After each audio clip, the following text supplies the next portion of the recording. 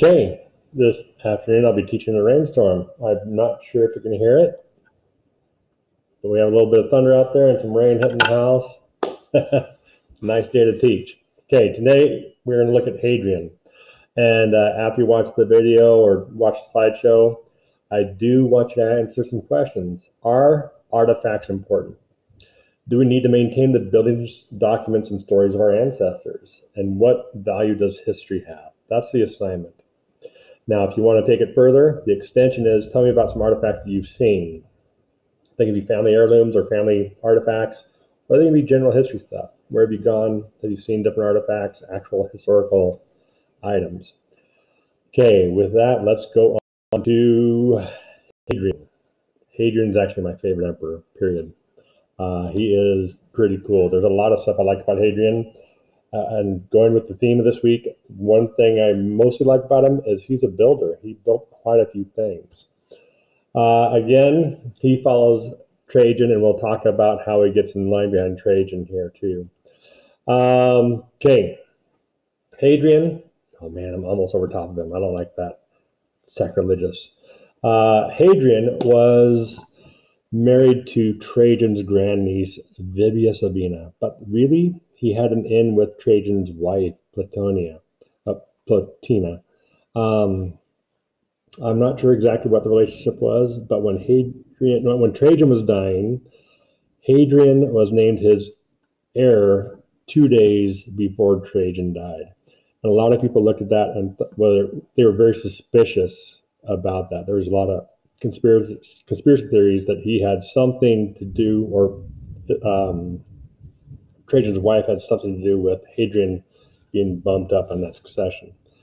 Now, what I find most amazing about Trajan, besides his building, is that he toured the borders. He went all around Rome, the empire, and he froze the borders. He didn't expand. He wanted to solidify the borders and make it very solid. And so he went around, took 4 years, and toured the border regions and traveled all the way across the Roman Empire. Some people think it was he did that to satisfy his own natural curiosity. If you remember, we talked about Alexander the Great. One of the theories is that Alexander conquered so much territory because he wanted to learn. Maybe Hadrian wanted to learn. That's why he circumnavigated that. Now, he built the Pantheon, my all-time favorite building. And I haven't been here yet, but he built his villa in Tivoli. I'd love to go there. And then he also built Hadrian's Wall. That's what we'll focus on mostly. Now, the Pantheon. Oh my goodness. And again, sacrilegious. I'm over top of the Pantheon there. That's not good. What is super cool is if you look up at the top of the Pantheon, this is the third Pantheon that was built. The first two had been destroyed. Now, this one, he put Agrippa's name at the top. Now, if you remember Agrippa was best friends with Augustus. And so 100 years prior to Hadrian becoming emperor, Augustus's best friend, Agrippa, had built one of the original pantheons.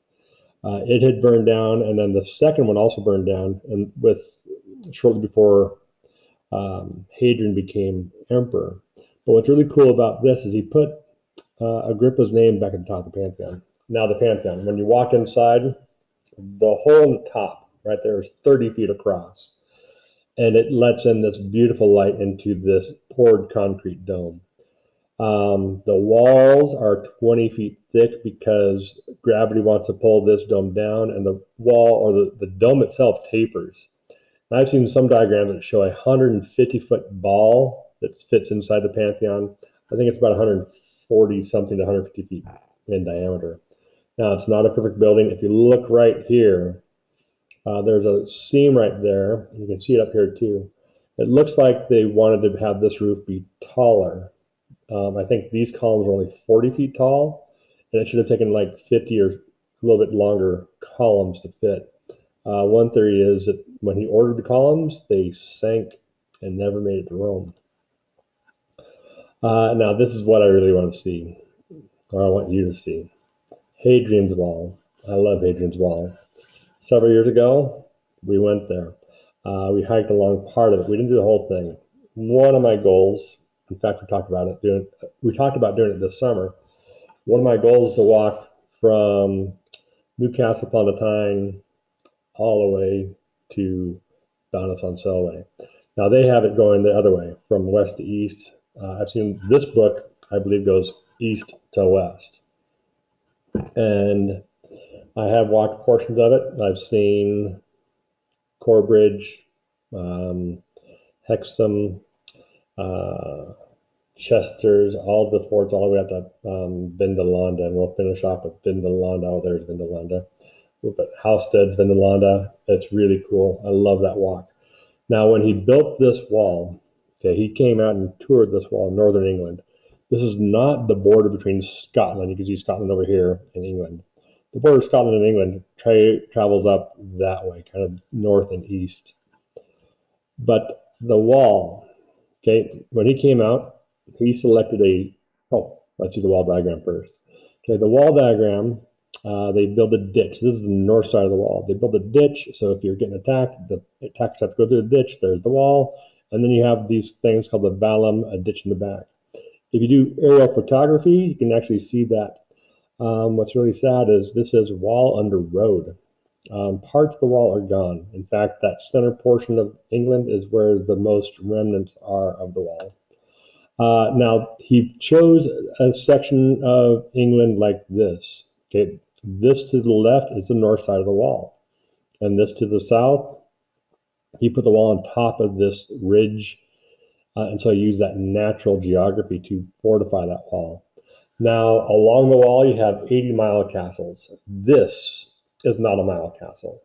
A mile castle might house about 60 soldiers. This is just I think every third of a mile, they had a small castle or tower where they'd have smaller units stationed. But the mile castles, like I said, they held about 60 people.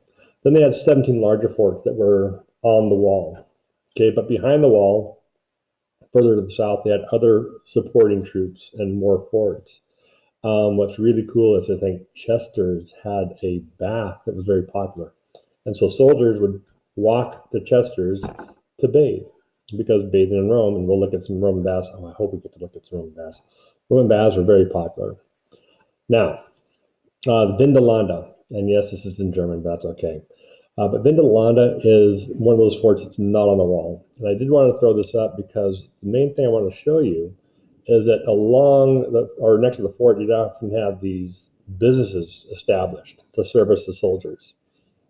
Now, all forts have the same layout. The commander's tent or commander's house is in the center of the building or center of the fort. The soldiers are on the wings, and they would typically put the bathroom in the lowest corner. Now, they were always laid out the same way, and so when you walked into a fort, you never had to ask for directions. You could walk straight to where you needed to be. Very efficient. The coolest thing about Vindolanda is its soil. Okay, it became a garbage dump. Okay, they threw things away, and as they threw things away, later on, archaeologists within the last 50 years were able to find different artifacts.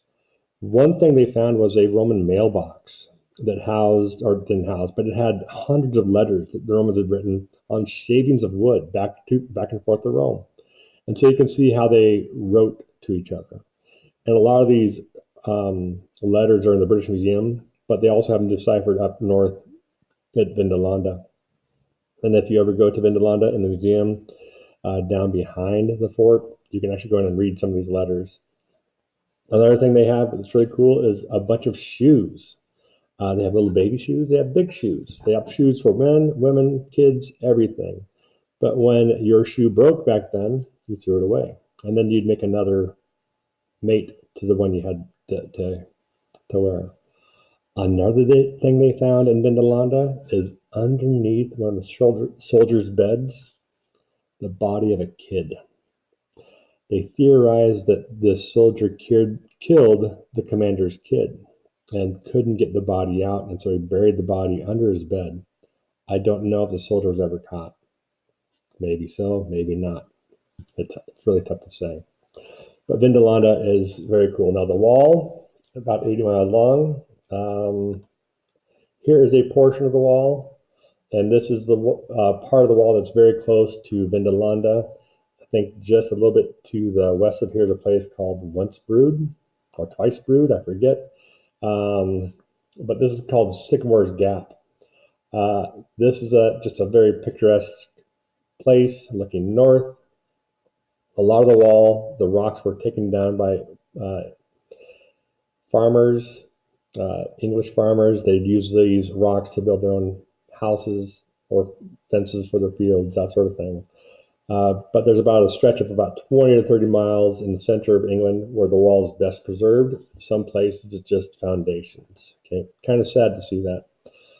Now the wall, you can walk right along it. You can touch it. You can walk into the forts, walk all around. They do have some places roped off, but most people are pretty respectful. Okay, there are the sources, mostly picture sources. Love the wall. Love traveling there. I wish I can go back. If you get a chance, travel. Go see the wall. Again, after you've seen this, artifacts. Are they important? Do we need to maintain buildings and artifacts and all those fun things? Okay, what's the value of history? Does history have a value? Okay, if you want to do the extension, tell me about some of the things that you want to talk about. Really good to talk to you. Really glad the rain passed, and I'll talk to you guys again soon.